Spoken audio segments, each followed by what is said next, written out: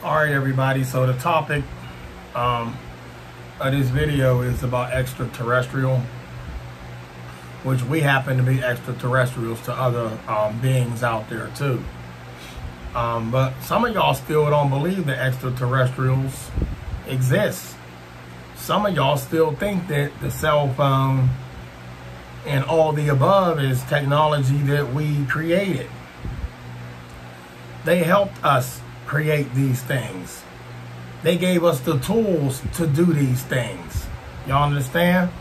Hold on, I'm trying to see what's up with my light. Yeah, they gave us the tools to do these things, y'all. It's pretty sad that, you know, you get people down in your comments to be like, aliens don't exist. Man, you crazy. I done told y'all before, y'all crazy. You cannot sit here and tell yourself that extraterrestrials don't exist, once again, when everything that you have is their technology. To machine things, it is their technology. CNC machines, if y'all don't know what a CNC machine is, I'm gonna turn that light off. I'm gonna see if it worked that way. A CNC machine takes a program, and then after that, it's just gonna run it until all those parts are made. It's programmed in there. Yeah, I'm gonna cancel it. It's programmed in there, and then it's gonna run and produce all those parts. You know? But it's just, I still don't see how y'all don't see that. You talking to your aunt all the way from California and Australia, you on the phone with somebody, long distance. And then y'all go back to your Bible, Adam and Eve. Go ahead and make something. Like I said before, there's nothing but two naked people in the world. Make something. You had help, you know, and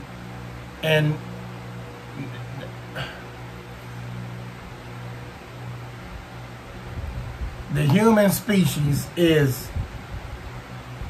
we have a relationship with extraterrestrial beings. You and I don't. But the so-called people that are in charge of everything are in cahoots with them, extraterrestrial beings. Some are good and some are bad. But, you know, you'll never believe that extraterrestrials exist because, once again, you was taught that they don't exist. And they tell y'all, and throughout history, they tell y'all we are looking for life on other planets. That's to throw you off. Told y'all what I captured on film. They got an episode of Star Trek, The Next Generation, all right? This is in the 80s, the early 80s episode, and I didn't catch on to that back then. I wasn't there yet. I wasn't alive then. I'm not gonna say awoke because I'm tired of people saying awoke, sleep, awoke, saying you getting it all confused. Like I said, no, you confused. So when I was alive, when I wasn't alive then, you know, up here. So I didn't catch on to a lot of things. A lot of things didn't matter because I was too busy doing worldly things. Distracted by worldly things. So you don't see the truth in the light. And these little subliminal messages just being put right in front of your face. So an episode of Star Trek, The Next Generation, when the guy, Jean-Luc Picard, he said, and he was the captain of this Enterprise, he said, oh, down on this planet, there's a government that has weather modification system that can produce catastrophic events like hurricanes, tornadoes, flooding. Oh yeah, they said that in the episode. Later on, I'm gonna go through the episodes and see which one it was, and then I'm gonna share that with y'all. So y'all know that I'm telling y'all facts, because some people need to see to believe, and I understand that. But even goes to when you get the so-called satellite trains going across the sky. Y'all don't believe that it's extraterrestrials because they told y'all those are satellite trains. There ain't no satellite trains. How many satellites y'all got up there in space? Don't worry, I'll wait. Oh, I know y'all got some up there, but y'all don't have them moving in a straight line, like 50 of them. Y'all don't have like 50 of them. First of all, when you do the math, they say how many missions to space have been performed. Oh, they got an accurate document.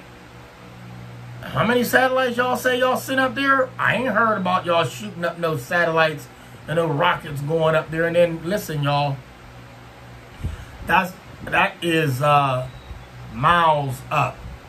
Miles up. And you controlling these satellites with the devices down here, and they communicate and they take pictures of the Earth. Y'all, it's more to it than what they told y'all we putting up satellites.